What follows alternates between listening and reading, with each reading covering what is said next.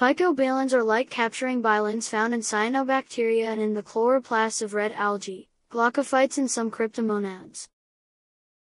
Most of their molecules consist of a chromophore which makes them colored.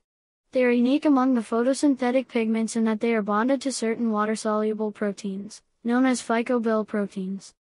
Phycobil proteins then pass the light energy to chlorophylls for photosynthesis.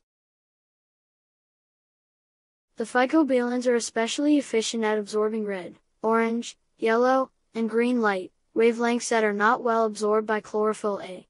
Organisms growing in shallow waters tend to contain phycobilins that can capture yellow/red light, while those at greater depth often contain more of the phycobilins that can capture green light, which is relatively more abundant there. The phycobilins fluoresce at a particular wavelength, and are, therefore, often used in research as chemical tags by binding phycobil proteins to antibodies in a technique known as immunofluorescence. There are 4 types of phycobilins. Phycoerythrobilin, which is red. Phycorobilin, which is orange. Phycoviolabilin found in phycoerythrocyanin. Phycocyanobacteria, which is blue.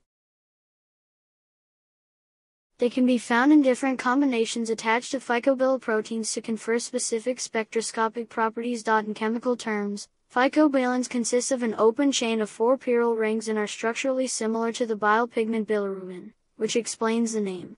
Phycobilins are also closely related to the chromophores of the light-detecting plant pigment phytochrome, which also consists of an open chain of 4 pyrroles. Chlorophylls are composed of 4 pyrroles as well, but there the pyrroles are arranged in a ring and contain a metal atom in the center of it.